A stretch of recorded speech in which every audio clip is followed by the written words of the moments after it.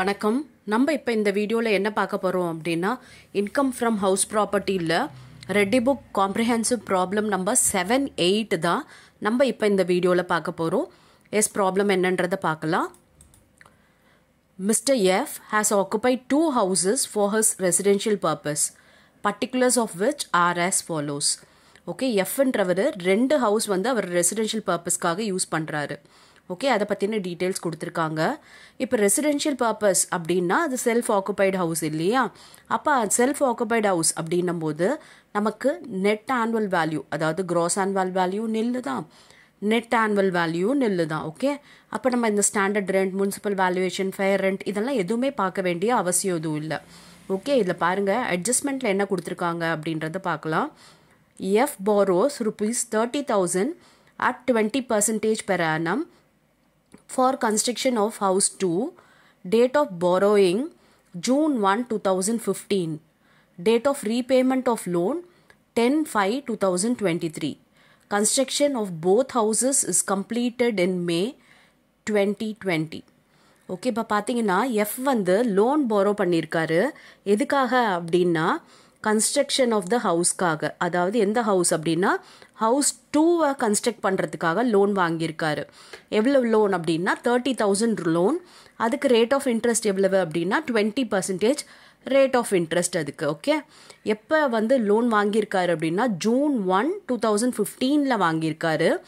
And அது எப்போ repay பண்ணியிருக்காரு அப்படின்னா 10/5/2023 தான் ரீபே பண்ணியிருக்காங்க. இந்த ஹவுஸ் வந்து எப்போ கம்ப்ளீட் ஆச்சு அப்படின்னு பார்த்தீங்கன்னா 2 ஹவுஸ்மே May 2020 கம்ப்ளீட் ஆயிடுச்சு. இப்போ வந்து நம்மளை என்ன கால்குலேட் பண்ண சொல்லியிருக்காங்கன்னா taxable income under the head house property. House ப்ராப்பர்ட்டின்ற ஹெட்டில் taxable income எவ்வளவு அப்படின்றத கண்டுபிடிக்க சொல்லியிருக்காங்க. ஓகே, இப்போ இந்த 2 ஹவுஸ்மே வந்து செல்ஃப் ஆக்குபைட் பர்பஸ் அப்படின்றதுனால இதுக்கு நமக்கு NAV நில். ஓகே, அதுக்கப்புறம் ஸ்டாண்டர்ட் டிடக்ஷனும் வராது. அதுக்கப்புறம் நம்ம போட போகிறது வெறும் இந்த இன்ட்ரெஸ்ட் ஆன் லோன் மட்டும்தான். அது கூட பார்த்தீங்கன்னா ஹவுஸ் 1க்கு வந்து இன்ட்ரெஸ்ட் எதுவுமே கிடையாது. அண்ட் ஹவுஸ் 2க்கு பார்த்தீங்கன்னா இன்ட்ரெஸ்ட் ஆன் லோன் இருக்குது. அது பாருங்கள், லோன் borrow பண்ணது வந்து 15 borrow பண்ணியிருக்காங்க. அண்ட் ரீபேமெண்ட் வந்து 23 தான் பண்ணியிருக்காங்க. ஆனால் ஹவுஸ் கம்ப்ளீட் ஆனது 20 முடிஞ்சிருச்சு. இப்போ நம்ம வந்து இன்ட்ரெஸ்ட், அதாவது ப்ரீ கன்ஸ்ட்ரக்ஷன் இன்ட்ரெஸ்ட் எவ்வளோ நாளுக்கு பார்க்கணும் அப்படின்னு பார்த்தீங்கன்னா டேட் ஆஃப் பாரோயிங்லேருந்து ஆரம்பித்து date of repayment R construction இதில் விச்சவர் இஸ் ஏர்லியர் பார்க்கணும். ஓகே, இப்போ நமக்கு வந்து எது ஏர்லியர் அப்படின்னு பார்த்தீங்கன்னா இந்த 23 தான் ரீபே பண்ணியிருக்காங்க. ஆனால் கன்ஸ்ட்ரக்ஷன் கம்ப்ளீட் ஆனது 20 கம்ப்ளீட் ஆகிடுச்சு. அப்போ இதுதான் நமக்கு ஏர்லியர். கம்ப்ளீஷன் தான் நம்ம ஏர்லியராக எடுத்துக்கணும். கம்ப்ளீஷன் அப்படின்னும் போது இந்த மே வரைக்கும் எடுக்கக்கூடாது. இதுக்கு 31 மார்ச் தான் எடுக்கணும். அதாவது 2020 மேல வந்து கம்ப்ளீட் ஆகிருக்கு இல்லையா? ஆனால் நம்ம இன்ட்ரெஸ்ட் எது வரைக்கும் கால்குலேட் பண்ணணும் அப்படின்னா 31 மார்ச் 2020 வரைக்கும் தான் இன்ட்ரெஸ்ட் கால்குலேட் பண்ணணும், ப்ரீ கன்ஸ்ட்ரக்ஷன் இன்ட்ரெஸ்ட். அண்ட் இந்த ரீபேமெண்ட் வந்து முடியாததுனால இதுக்கு போஸ்ட் கன்ஸ்ட்ரக்ஷன் இன்ட்ரெஸ்ட்டும் நம்ம வந்து கால்குலேட் பண்ணலாம். அதாவது எதுக்காக போஸ்ட் கன்ஸ்ட்ரக்ஷன் இன்ட்ரெஸ்ட் வருது பாருங்கள், அந்த கரண்ட் இயர், அதாவது நம்ம கரண்ட் ப்ரீவியஸ் இயர்லேயுமே அவர் என்ன பே பண்ணியிருக்காரு, இன்ட்ரெஸ்ட் பே பண்ணியிருக்காரு. ஏன்னா 22-23 தான் நம்மளோட ப்ரீவியஸ் இயர். அந்த ப்ரீவியஸ் இயரில் அவர் ரீபே பண்ணலை. எப்போ ரீபே பண்ணுறாருன்னா 10/5/23 தான் ரீபே பண்ணுறாரு. ஓகே, அப்போ அந்த டேட் வரைக்கும் நம்ம வந்து எடுத்துக்க தான் வேணும். ஓகேவா? எஸ், அப்போ போஸ்ட் கன்ஸ்ட்ரக்ஷன் இன்ட்ரெஸ்ட்டும் வரும். எஸ், இப்போ இந்த ப்ராப்ளம் போடலாமா? பாருங்கள், ஃபஸ்ட்டு க்ராஸ் ஆனுவல் வேல்யூ நில், நெட் ஆனுவல் வேல்யூ நில். டிடக்ஷனில் ப்ரீ கன்ஸ்ட்ரக்ஷன் இன்ட்ரெஸ்ட் அது ஹவுஸ் ஏக்கு ஒன்றுமே கிடையாது. ஹவுஸ் பிக்கு, அதாவது ஹவுஸ் 2க்கு பார்த்தீங்கன்னா ஓகே, இப்போ பாருங்கள் ப்ரீ கன்ஸ்ட்ரக்ஷன் இன்ட்ரெஸ்ட் வந்து எந்த பீரியட் வரைக்கும் நம்ம கால்குலேட் பண்ண போகிறோம் அப்படின்னா 1/6/2015 31/3/2020 வரைக்கும் தான். ஏன்னா கன்ஸ்ட்ரக்ஷன் முடியறது தான் ஏர்லியர், ரீபேமெண்ட் லேட்டராக தான் நடக்குது. அப்போ கன்ஸ்ட்ரக்ஷன் போது நம்ம அந்த 31 மார்ச் எடுத்துப்போம் இல்லையா? கன்ஸ்ட்ரக்ஷன் 2020 மேலே முடியுது. ஸோ நான் நம்ம மார்ச் எடுத்துக்கிறோம். ஓகேவா? எஸ், இப்போ இந்த பீரியடுக்கெல்லாம் நம்ம இன்ட்ரெஸ்ட் கால்குலேட் பண்ணணும். இது பாருங்கள் 15/16 1/6/2015 தான் அவர் வந்து லோன் வாங்கியிருக்காங்க. அப்போ ஃபஸ்ட்டு 15/16 கால்குலேட் பண்ணும்போது மட்டும் ஏப்ரலுக்கும் மேக்கும் இன்ட்ரெஸ்ட் கிடையாது. ஏன்னா ஜூனில் தான் லோன் வாங்கியிருக்கு. அப்போ 10 மாதம் இன்ட்ரெஸ்ட் மட்டும்தான் நம்ம போடணும். பாருங்கள், 30,000 into 20% into 10 by 12. ஏன் 10 by 12 தெரியுதா? Yes, 1/6/2015லேருந்து 31/3/2016 வரைக்கும் 10 மாதம் தான். அப்போ 10 மாதத்துக்கான இன்ட்ரெஸ்ட் 5,000 ரூபாய்.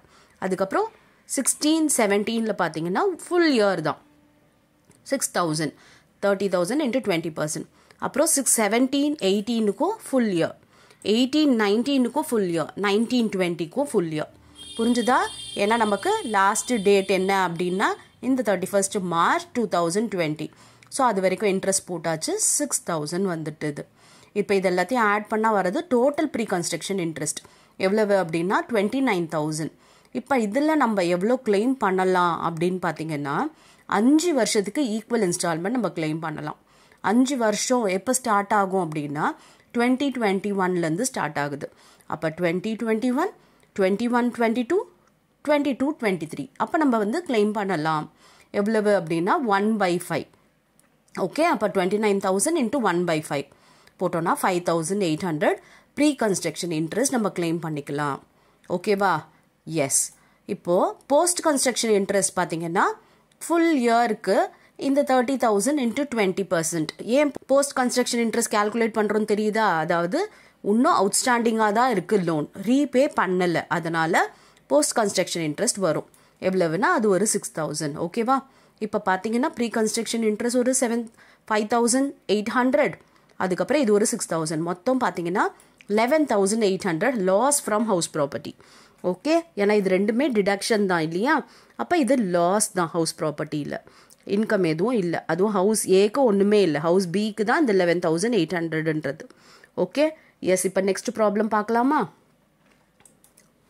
பாருங்க, இதில் 3 houses கொடுத்துருக்காங்க. Mr. K has occupied 3 houses for his residential purpose. Calculate of which are as follows. இப்போ பார்த்தீங்கன்னா 3 ஹவுஸை ரெசிடென்ஷியல் பர்பஸ்க்காக யூஸ் பண்ணுறேன்னு சொல்கிறாரு.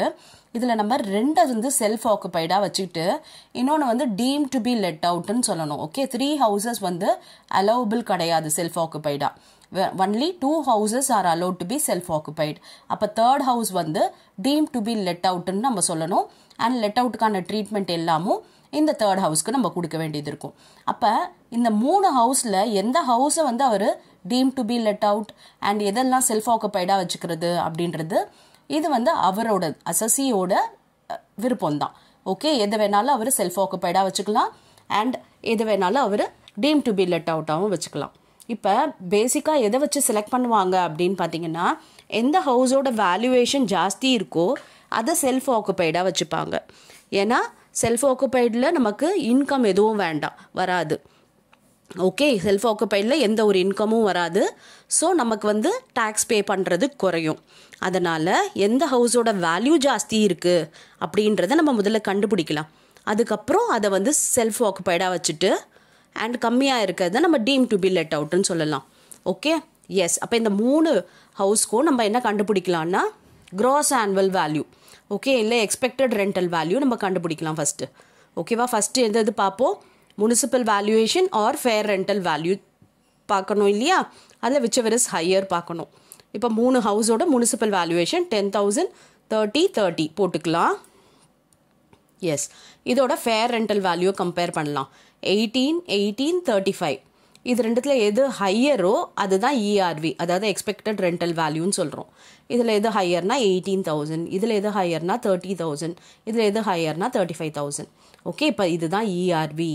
ஓகேவா? இப்போ இந்த இஆர்வியை நம்ம ஸ்டாண்டர்ட் ரெண்டோட கம்பேர் பண்ணி விச்செவர் இஸ் லெஸ்ஸை தான் நம்ம இஆர்வின்னு சொல்ல போகிறோம். ஸ்டாண்டர்ட் ரெண்ட் பாருங்கள் 15,000, 20,000 இதுக்கு கிடையாது. Okay, S. பாருங்கள், இப்போ இதில் வந்து நம்ம கம்பேர் பண்ணலாம். எது லெஸ் அப்படின்னா 15,000 லெஸ் அண்ட் இங்கே பார்த்தீங்கன்னா 20,000 லெஸ். இங்கே வந்து அதே 35,000 தான் வரும். இப்போ இஆர்வி பார்த்தீங்கன்னா 15, 20, 35. ஓகே, இப்போ இதை வச்சு நீங்கள் டிசைட் பண்ணுங்கள் எதுக்கு ஜாஸ்தி வேல்யூ இருக்குன்னா ஹவுஸ் 2க்கும் ஹவுஸ் 3யும் தான் ஜாஸ்தி வேல்யூ இருக்குது. ஹவுஸ் 1 கம்மியாக இருக்குது இல்லையா? அதனால் ஹவுஸ் 1 நம்ம என்ன பண்ணிக்கலாம் அப்படின்னா team to be let out அப்படின்னு வச்சுக்கலாம்.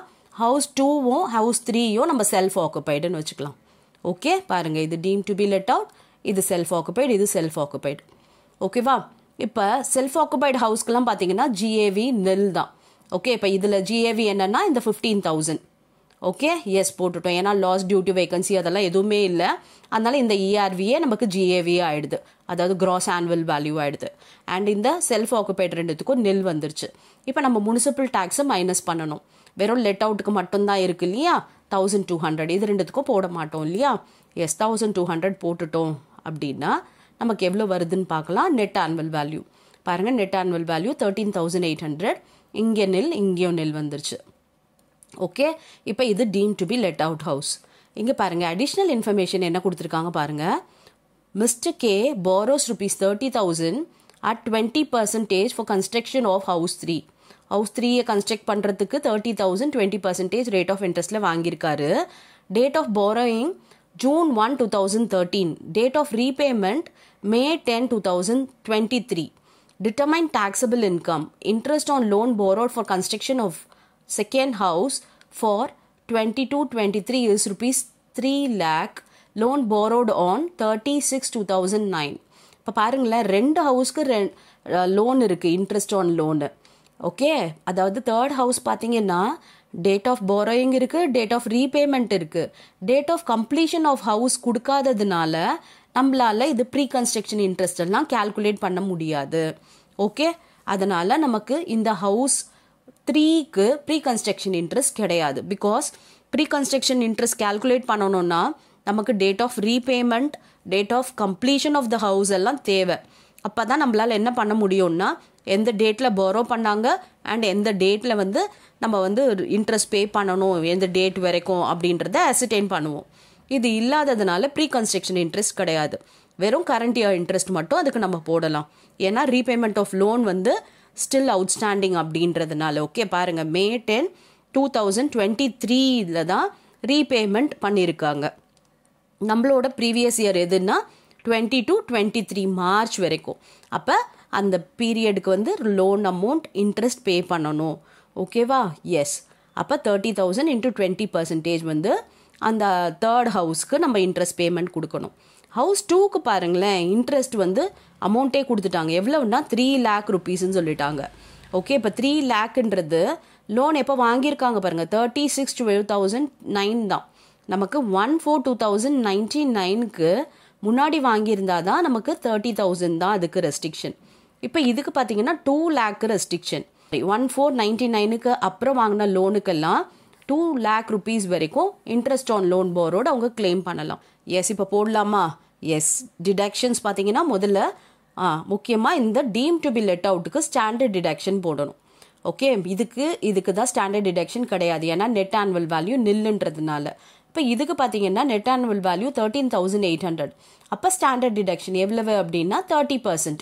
அப்போ 13,800 into 30% போட்டோன்னா 4,140 வருது. இதுதான் ஸ்டாண்டர்ட் டிடக்ஷன். அண்ட் இது ரெண்டுத்துக்கும் கிடையாது. இப்போ இன்ட்ரெஸ்ட் ஆன் லோன் உண்டு, ஆனால் ரெண்டுத்துக்கும் இல்லையா. இந்த ஹவுஸ்க்கு கிடையாது இன்ட்ரெஸ்ட் ஆன் லோன், ஏன்னா எந்த லோனுமே வாங்கலை. அப்போ ஹவுஸ் 2க்கு 2 lakh வரைக்கும் எக்ஸம்ஷன் இருக்குது. ஏன்னா இது செல்ஃப் ஆக்குபைடு ஹவுஸ். லோன் எப்போ borrow பண்ணியிருக்காங்கன்னா 1/4/99க்கு அப்புறமா. அதனால 2 lakh எலிஜிபிலிட்டி இருக்குது. இந்த ஹவுஸ் 3க்கு பார்த்தீங்கன்னா ப்ரீ கன்ஸ்ட்ரக்ஷன் இன்ட்ரெஸ்ட் கிடையாது, வெறும் போஸ்ட் மட்டும்தான். அப்போ 30,000 into 20%னா 6,000 rupees. ஓகே, இப்போ 3 ஹவுஸ்க்கும் என்ன இன்கம்ன்றதை பார்க்கலாம். இப்போ ஹவுஸ் 1ஓடது 13,800லேருந்து 4,140 சப்ராக்ட் பண்ணோம்னா 9,660 வருது. அண்ட் இங்கே பார்த்தீங்கன்னா லாஸ் தான் 2 lakh அண்ட் இங்கே லாஸ் 6,000. ஓகே, இப்போ மொத்தம் இன்கம் ஃப்ரம் ஹவுஸ் ப்ராப்பர்ட்டி என்ன அப்படின்னா இது 3த்தையும் நம்ம கன்சாலிடேட் பண்ண போகிறோம். இது 2 லாஸ் அண்ட் இது ஒண்டி தான் இன்கம். அப்போ இந்த 2 லாஸையும் ஆட் பண்ணிவிட்டு இந்த இன்கம்மை சப்ராக்ட் பண்ணால் வர்றது தான் லாஸ்.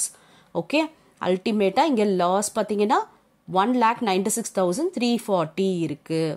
இதுதான் லாஸ் ஃப்ரம் ஹவுஸ் ப்ராப்பர்ட்டி. ஏன் லாஸ் வந்ததுன்னு தெரிஞ்சுதா? இது ரெண்டுமே லாஸ், இது ஒண்டி இன்கம் இல்லையா. அதனால மொத்தமாக நமக்கு வந்தது லாஸ் தான். எஸ், இப்போ இந்த ப்ராப்ளம் எப்படி போடணும் புரிஞ்சுதா?